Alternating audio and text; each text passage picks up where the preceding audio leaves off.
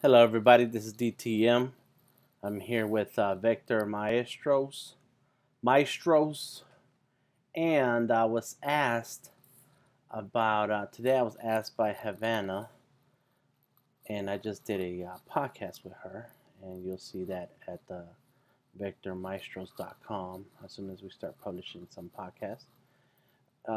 She asked me about drawing with Vector, and she's asked where do I get my brushes, or why do I use the brush tool.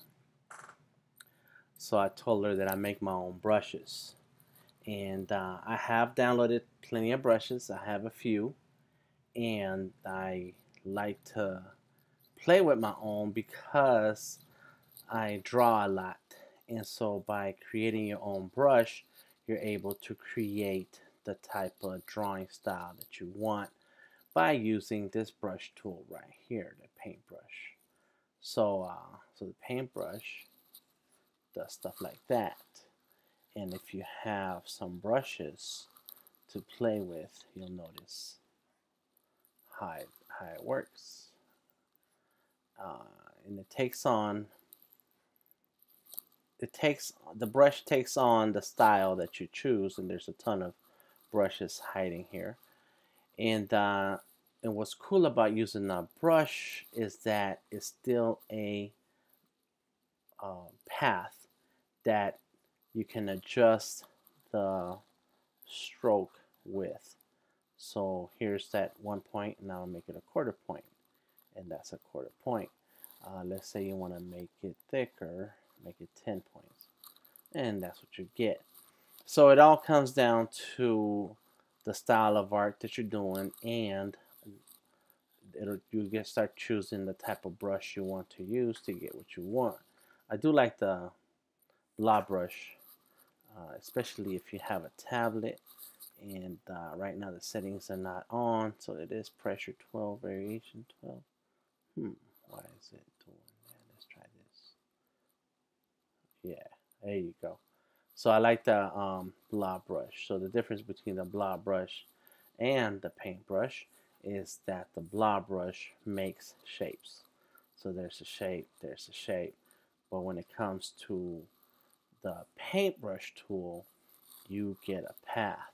All right, so how do we make our own brush, Dan? That's the question. I love the pen tool. The pen tool is your friend. You must always use the pen tool. So what you do is you create a shape, and let's go like this. Let's go like this, and like that. And let's say I want my brushes to have this shape here. And it's a cool shape to have because when you're drawing and outlining artwork, you want to have the look of a brush stroke where it goes on thick and it kind of fades out. You can also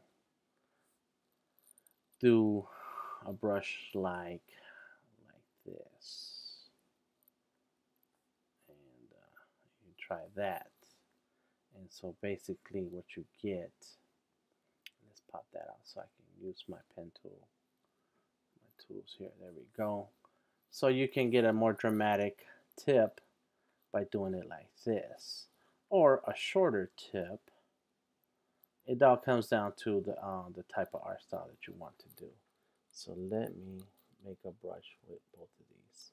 Of course, you've got to do one brush at a time, and there we go, move that up. Perfect. So right now I have two brushes, or two shapes that I want to make a brush for. So let's start with the one in the bottom. Let's actually move that right there and get this one right here. So this is our fat to thin brush. So I highlight my shape.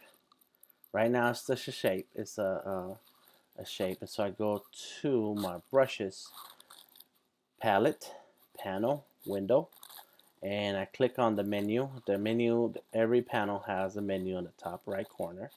No matter what panel you're looking at, there's always a menu. Come on. Uh-oh.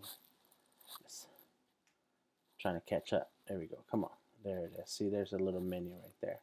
All right, so these brushes have a menu on the top right, and it says new brush. the menu, the first option is new brush. So I click on new brush, bam, I get a whole nother menu popping up, and I'm going to select art brush. So I click on art brush and I say okay. It gives me a whole nother window, and I'm going to call this brush fat thin brush. I'm going to ignore a whole lot of the settings here, and I'm going to go into where it says method, colorization method, tints. So I click on tints, then I say okay. Bam, look at this. There it is. There's that fat thin. See that? The name pops up, fat thin. So now I select my fat thin brush, go get my paintbrush, and now I have the fat thin brush. Oh yeah, perfect. Very cool. I can grab, put that back. I can grab this original shape and just delete it. It's gone. And I go back to my brush tool. There you go. Yep, I didn't like that one. I go like this. Perfect. And one more. So now, as I'm looking at this, you realize, hey, these are paths. You see that? And so I can change the thickness of it, and I say 1/2 point. Much better. Very cool. So that's what the paintbrush tool does.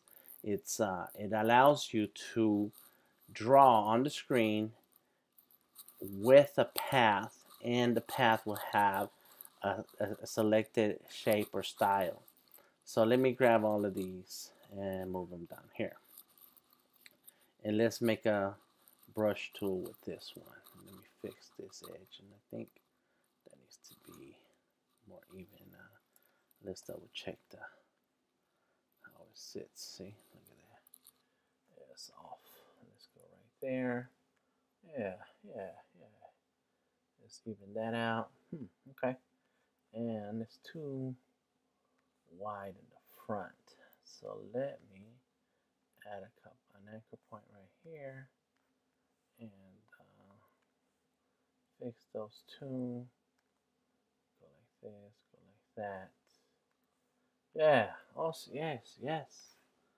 I'm just kind of playing around with this shape right now, trying to get it to do what I want in terms. So let's take a look at what we have. We have a straight side, and it kind of fattens up near the end, and it tapers off. Yeah, that's not a cool. It's not too bad looking of a brush. If we want it to be a brush, right now it's a path. It's a solid shape, and we're gonna go again to our menus. New brush, art brush. Hit OK, and we're gonna call it flat, fat, thin. There we go. And go to method, and it's gonna be method tints. Hit OK, and there it is right there. Look at it. It's right here. So now let me go here. I'm gonna grab this whole I hate root, copy it. Let me get rid of this right here. Select the second I hate root and select the flat thin, and there it is.